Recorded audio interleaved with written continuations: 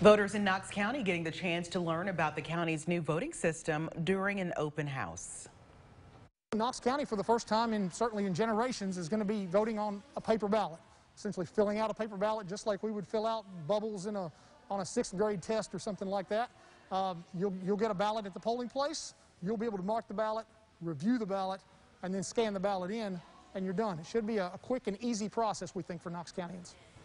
Knox County got the new voting system back in April. Administrator of Elections Chris Davis tells us the machines that had been in use for 15 years and were at the end of their life cycle.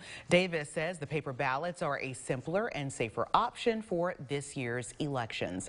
If you missed last night's open house, there's another one planned for this Saturday, the 11th. It will last from 10 until noon at the Downtown West Early Voting Center.